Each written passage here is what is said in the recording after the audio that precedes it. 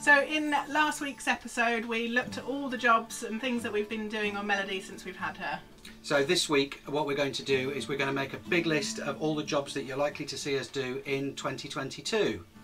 Green is stuff that's non-essential. Amber is stuff that's we'd like to do, but it's not well, it is essential. But red is absolutely essential. We have to do it. In order to get the boat in the water, yeah. So the jobs that you see coming up in red are critical. We can't launch the boat without them. The jobs that we see coming up in amber are very important, but we could launch if they weren't done. And the jobs that you see coming up in green are purely cosmetic. However, we might do some of the green ones just to make us feel better. But, because if there's days that we... morale. Exactly, to raise morale, and if there's days that we want to tackle a red job but the weather isn't right, then you might see us doing a green job. Anyway, what we're going to do is start at the front of the boat.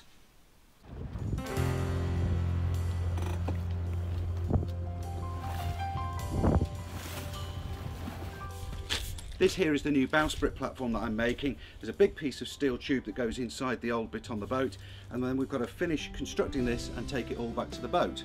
Then we've got to fit the new bowsprit to the front, weld it in place and paint it. We need to prepare and paint the cleat bases and the deck. Here's our new Vetus Alex anchor windlass that'll lift 350 kilograms, very handy. We need to fit the new anchor windlass and weld in the new chain plate for the baby stay. Prepare and paint the side decks and gunnels, and fit new polycarbonate on the windows.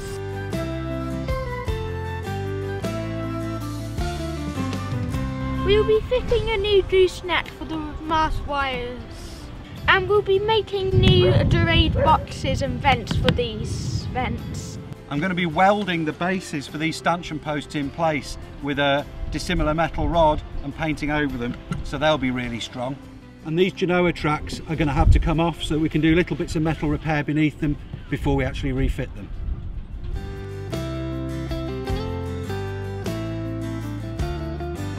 Our new port and starboard lights will be going on to the sides of the pilot house on these brackets. And of course the windscreen wipers have got to go back on.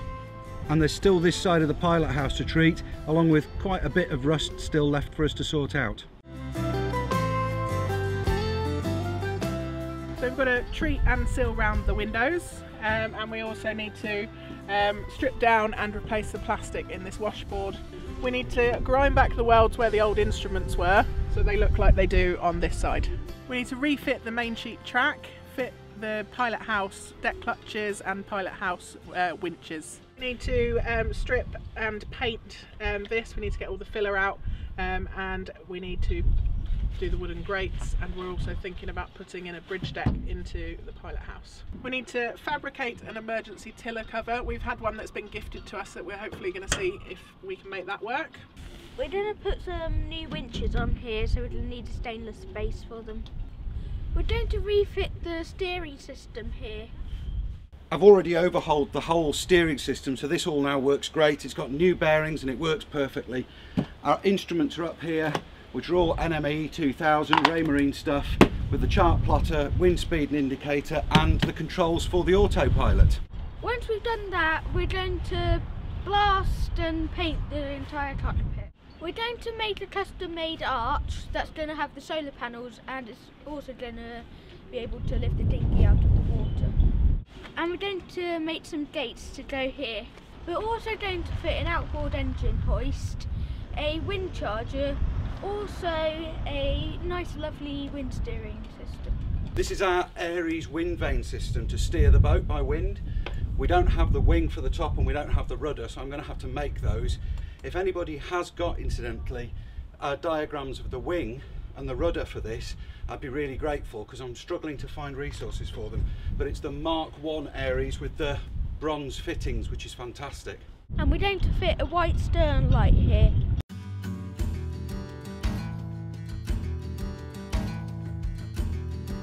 So we need to remove this plate that I made for the swim platform, get that ground back and painted.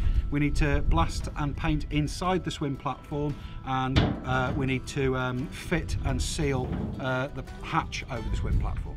And of course we're going to have a boarding ladder off the bathing platform as well, and the bracket for the life raft will be on the back here. So as far as the mast is concerned, we need to repair and refurbish the sheave blocks, run new running rigging, new wiring and a new mast headlight which we've got on the way, and then get the mast stepped. Of course we'll be doing the cutlass bearing for the prop shaft, and I want to fit a rope cutter, and we'll be having to do the fittings for the rudder seal and stuff as well. I also want to remove and replace these nuts and bolts here for the gudgeon. Those two holes are going to need patching up. I've left them open for now, and there'll be a few more to do along the bottom of the keel as well. This is our ballasted drop keel that we took out last year, which we need to blast and paint and refit. And we've also got some repairs to do on the underneath of the keel. We're going to blast the underneath of the keel and up inside the keel box, make any repairs there as necessary. We need to cut out and weld the two patches on the side here, and also there's a few more that were identified when we shot blasted, small patches on the underside of the boat. We need to fill and fair where it's been shot blasted to match the top sides, and then we can actually finish painting and prettying her up with a boot strap and a cove stripe. She's going to need new anodes and anti-fouler, of course. And once all that's done, we can actually start thinking about putting some teak slats on the cockpit seats, once she's completely painted of course, and then kiwi grip or whatever grippy paint that we choose to use on the foredeck and on the coach roof and wherever else we need it. Along with the new solar arch, we want to fabricate a bimney and a spray hood for foul weather and sun protection. Up here in the chain locker, I've still got a little bit of welding left to do. There's a couple of stringers I need to finish. I want to do the new chain plate for the bobstay, which will act as the shackle for the anchor chain as well. I want to obviously then paint it all out in epoxy and then line it with a suitable anchor locker lining material. And I would like to build some sort of custom built tub to hold the anchor chain, which will drain overboard rather than into the bilges, which it does at the moment.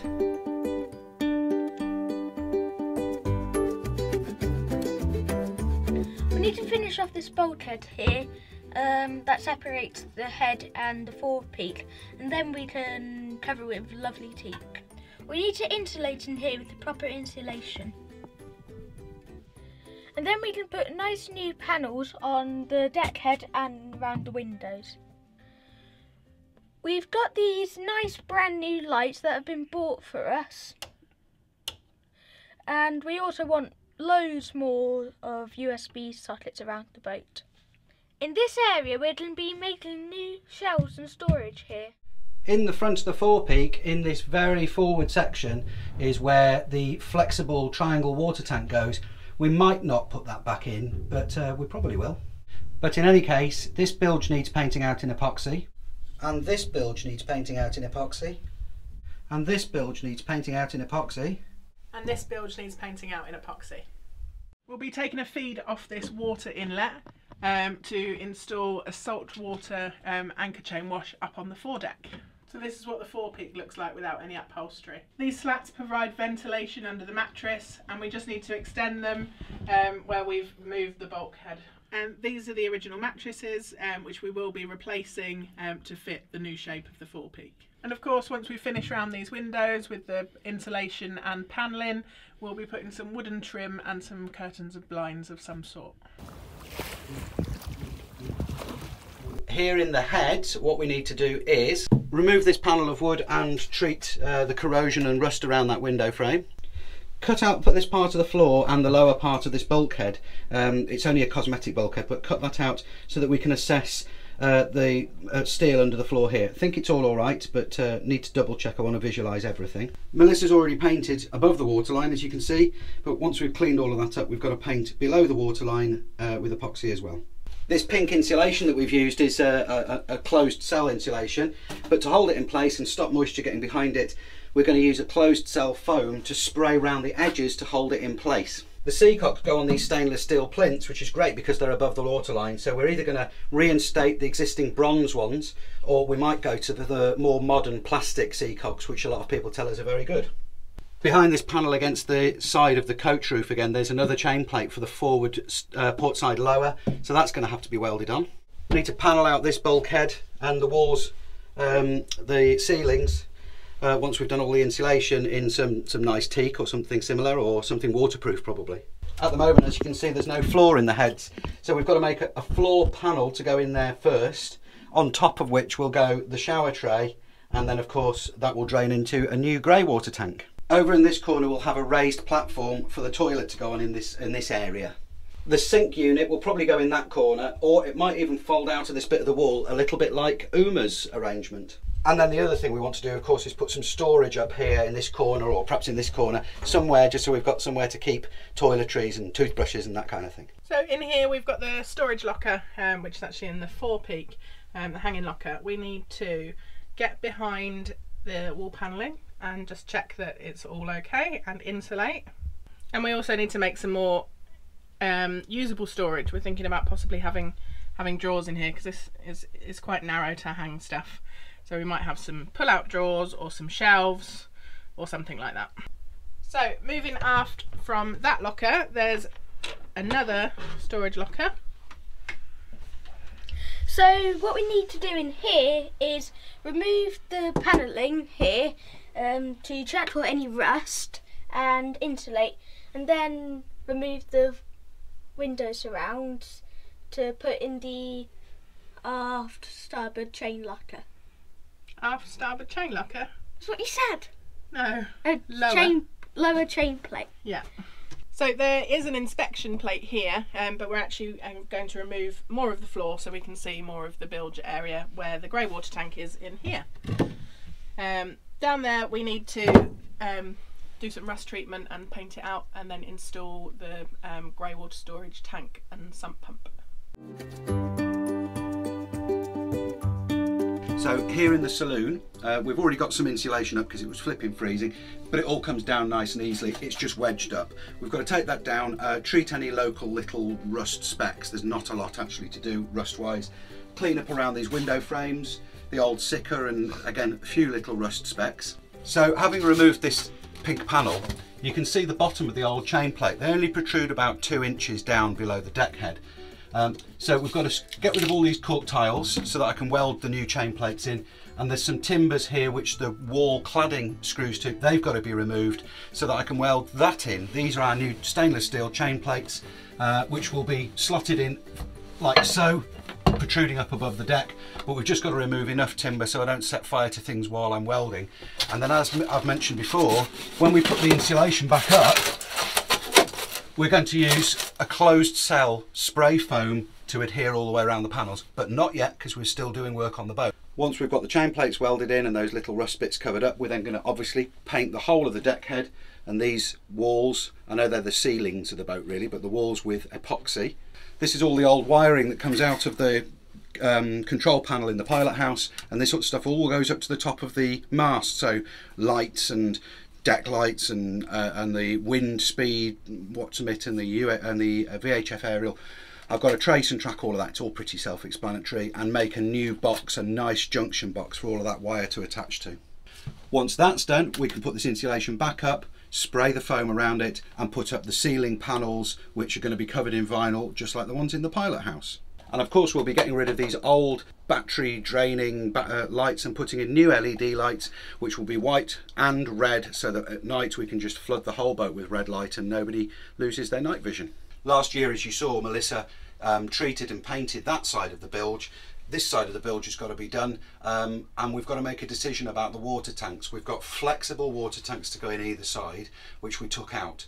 We might replace those, but what we might do is turn these into solid metal water tanks, painted out with the correct paint and with the proper fittings, just like the guys did on Odd Life.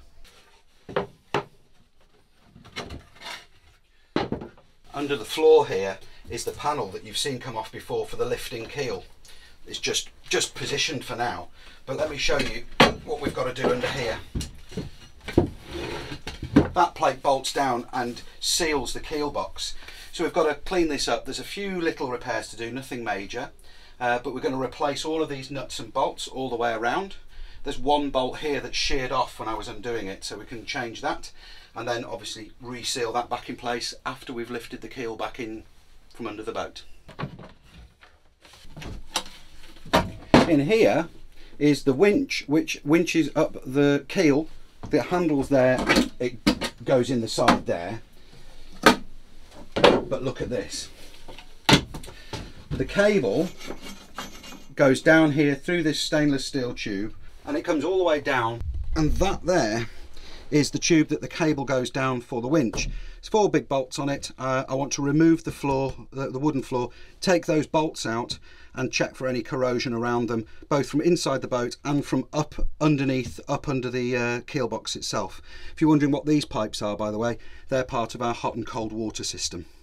Back here is a load of electrical stuff, and under here are our engine batteries and our domestic batteries.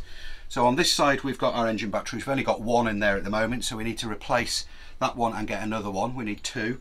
And our domestic batteries, we've got a pair of Sonashine 230s, I think, which are fine, but they're on their last legs, so they need replacing before we set sail. They're okay for now, but won't be for long.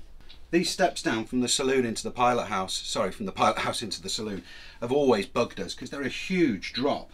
They're handy because you've got storage under there, but what I want to do is put in an intermediate step here, an intermediate step here, because when you're trying to come downstairs, particularly if you're carrying a cup of tea or anything, it's just far too big.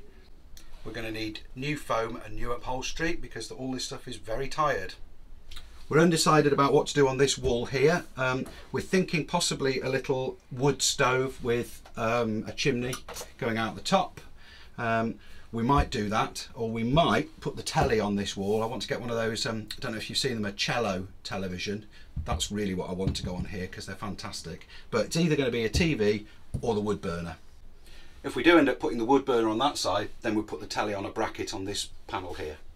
There's absolutely tons of storage on this boat, really nicely made, but we need to get behind the panel at the back of the cupboard. So again, have a look at the old cork tiles, probably remove them and definitely put some more modern insulation behind the cupboards. At the moment we've got these fantastically wide berths here because this whole back lee board unclips and moves forward and creates practically a double bed.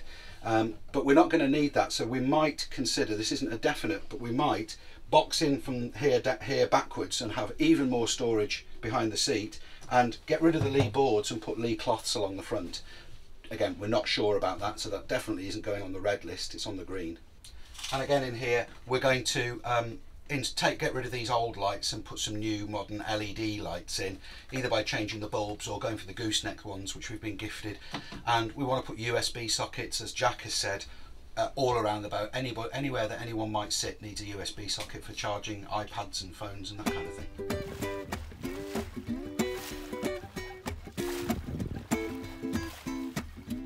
This is going to be my aft cabin. Come and have a look what we need to do.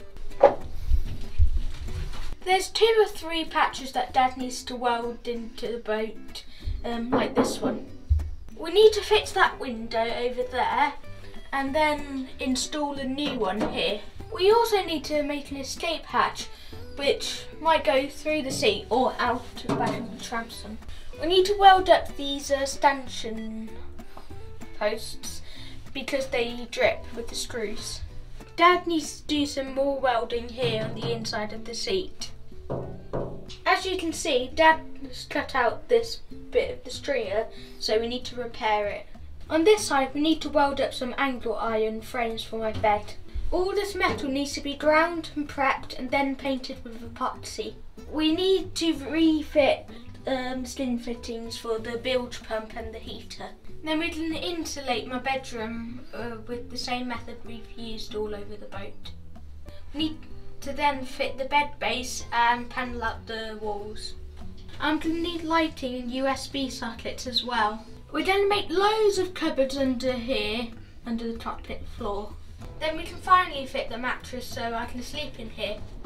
And we'll be doing a very similar thing down this side. There'll be steps going down and a little workshop with a bench and a vise and all my tools, and at the back storage for things like the big fenders that we don't use very often.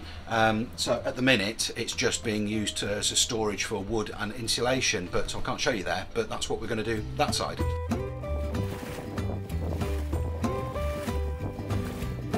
So up here in the pilot house, most of the wiring is fine, but we just need to take it out and check it's all working and safe. This is the only instrument in the pilot house, but we're going to be removing that and putting our battery monitor there. Up here we need to fit our VHF, sideband radio, chart plotter with AIS. And of course Andy needs to fit those red lights, which he said he was going to do weeks ago. So we have a steel pole that goes here to support the table and a grab rail, so that we need to refit that. We'll also be putting in a raised floor so you don't sit on the seats and swing your legs, but they are the right height to see out the window. We've got this amazing big chart table, but what we're going to do is we're going to divide it in two so you can get better access quickly rather than having to open the whole thing. We need to treat the rust around this area and install the wooden panels around the windows. We're not 100% sure, we may be installing a bridge deck here, so we need to probably fabricate new doors and stuff.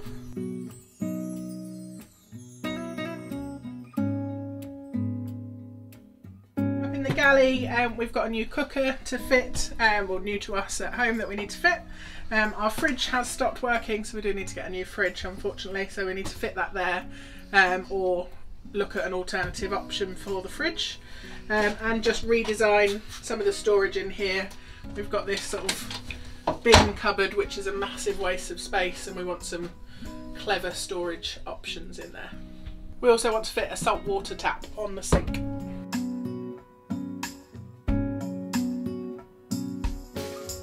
Well, this is absolutely nuts, and there's the nut for the end of the heat exchanger that was broken. 30 quid that was. They still make all the parts for this engine, but they're flipping expensive. So apart from fitting the nut on the end of the heat exchanger, we've got to fill that up with the proper antifreeze, proper coolant stuff. We've also got to top up the oil and change the oil in the injector pump. Another thing to do in the engine bay, I want to fit the new alternator, and while I'm at it, I'll change the belts and I'll refurbish the pulleys so that they don't chew away at the new belts. Back here behind the engine, we've got our hot and cold water system. There are two shore flow pumps which work nicely, and two Raycors, which we need to obviously change those. And that all feeds into this big heat exchange, calorifier rather, to heat the water, which takes its heat from the engine but also from the Eberspacher. And that there is the Eberspacher system, the heater, so that's all got to come out and be assessed and repaired and made to work properly. Down here is the exhaust manifold, which we thought looked a bit suspicious and might need some work on it, but actually it looks okay. I'll take it off and service it, and if it can go back on then great, and if it needs to be replaced I'll make a new one. So under here on this side, on the port side, is this huge deep storage bin which has got all of our paint and engine bits and pieces in, which you can access from underneath the new seats that we've built, but there's also an access panel on the front, so that's going to be where we keep all of our engine spares really. Oh, and as you remember, I'm probably going to put the pump for the freezer unit in there and have the freezer in this seat. As you may have seen from the engine overhaul video, we've got two large tanks, one on port and one on starboard. They're full to the brim, and the fuel looks great, but before we set sail we will remove all of that fuel and polish it and filter it, and if it's no good we'll just replace it with brand new diesel. And finally, when everything's done, we can put nice floorboards down.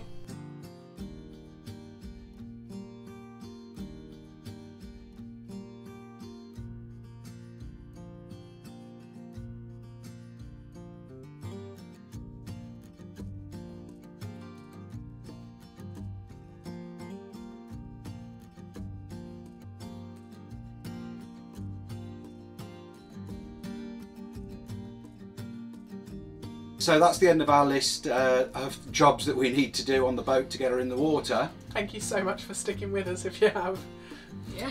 Yeah, It was and quite as you, long. It was very long, and as you've seen, a lot of jobs on the list are not essential to launch, but things that we would like to get done before we launch, and a lot of them are just cosmetic.